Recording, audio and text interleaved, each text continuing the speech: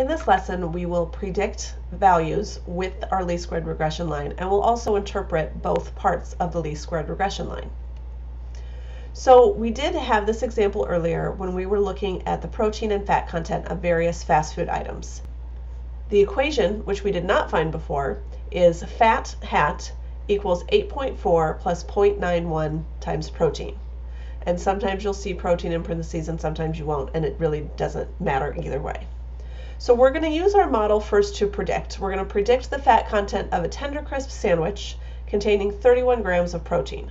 Now, I could look over here and find the 31 grams of protein and find, any dots above that, essentially. But I want to find out, what does my model predict my actual fat content to be? So fat hat would be 8.4 plus 0.91 times 31, because there's 31 grams of protein, and doing the math, I get 36.6. Well, according to the model, I should have 36.6 grams of fat. The Tender Crisp actually has 22 grams of fat, so that's likely this little point right here, or something to that effect. So the Tender Crisp has a residual, and we'll talk about residuals more, but a residual of negative 14.6. So again, residuals are the distances between the predicted and actual. So predicted and actual here would be the actual fat content minus the predicted fat content of negative 14.6.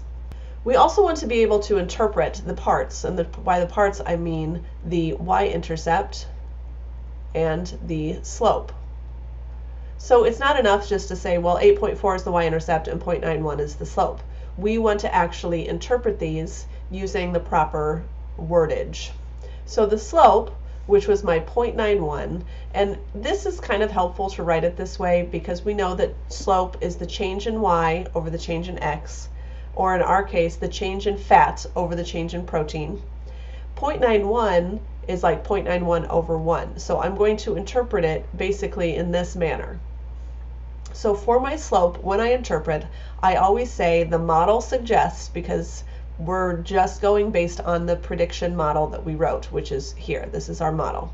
The model suggests that for each additional 1 gram of protein, so for each additional x, whatever x is in your question, for each additional gram of protein in a fast food item, the fat content of that item will increase by 0.91 grams. So notice I'm saying for each additional x, there will be an additional however many y's. That is how you interpret the slope. The y-intercept, a little bit easier. My y-intercept is 0.84. So you have to sort of think about what this would mean in terms of the question. So it's going to be a little bit different each time. In this case, I'm talking about fast food item. I'm saying the model predicts, and again, the y-intercept, that means it's 0, 8.4. So again, I'm going to think of it that way when I interpret. 0 x's means that 8.4 is y. So the model predicts that a fast food item that contains no protein, so 0 protein, will contain 8.4 grams of fat. So again, that makes sense in this particular question. In the next question, we're going to interpret it just a little bit differently. So for this question, I want to use the distance and airfare data from the example that we just did. Our least squared regression line was fare hat equals 177.21 plus 0.079 times distance, and I want to answer these questions. I want you to try all three on your own first, and then I want you to press play and check your work. So for the first, how would I interpret the y-intercept? The y-intercept is 177.21. Now on my last example, I said 0 fat content meant, or 0 protein meant this much fat content. Now I'm looking at airfare. So I can't say if I travel 0 miles, it's going to cost $177.21. In this case, I might interpret that as saying that the base cost of flying an airplane or operating an airplane out of Atlanta is 177.21. So that's how much it costs just to, basically be there, to fly out of Atlanta, to have that airport, to all of those operating costs, etc. How would I interpret the slope? Again, that's 0.079 over 1.